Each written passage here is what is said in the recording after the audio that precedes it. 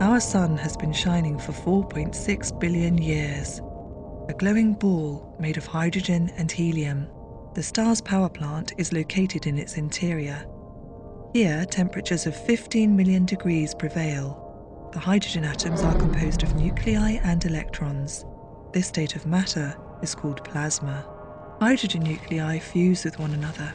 Helium nuclei are produced, and a great deal of energy. Plasma consists of positively charged atomic nuclei and negatively charged electrons. Therefore, it can be influenced by electric and magnetic fields. Just like this pen. And it can even be confined in magnetic field cages. And then in such a way that it does not touch the wall of a fusion chamber.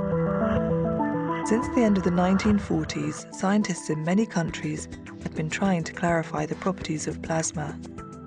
However, good experimental results were rare. It was not till the end of the 60s that Russian scientists announced astonishing successes with their so-called tokamak device. Worldwide tokamak fever erupted. But after 10 years, the best results were still a factor of 25,000 below the requirements of a fusion power plant. But then the large joint European experiment, JET, went into operation in the United Kingdom. In 1997, the scientists there obtained results just a factor of 6 short of the ignition conditions of a plasma. The sun's fire came within reach for the first time.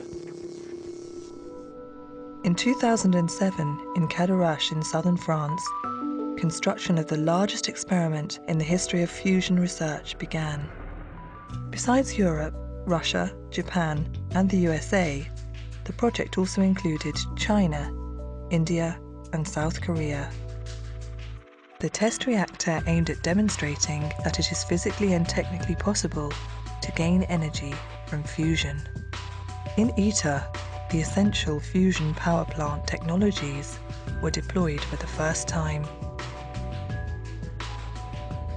800 cubic meters of burning plasma was to generate 500 megawatts of power, about 10 times as much as was needed to heat the plasma.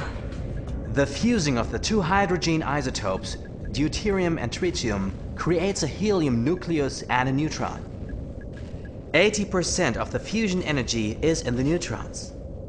They are not charged and therefore fly out of the magnetic field cage. They are slowed down in the walls of the plasma vessel. Thermal energy is produced and it can be converted to electric energy, just as in the old coal-fueled power plants.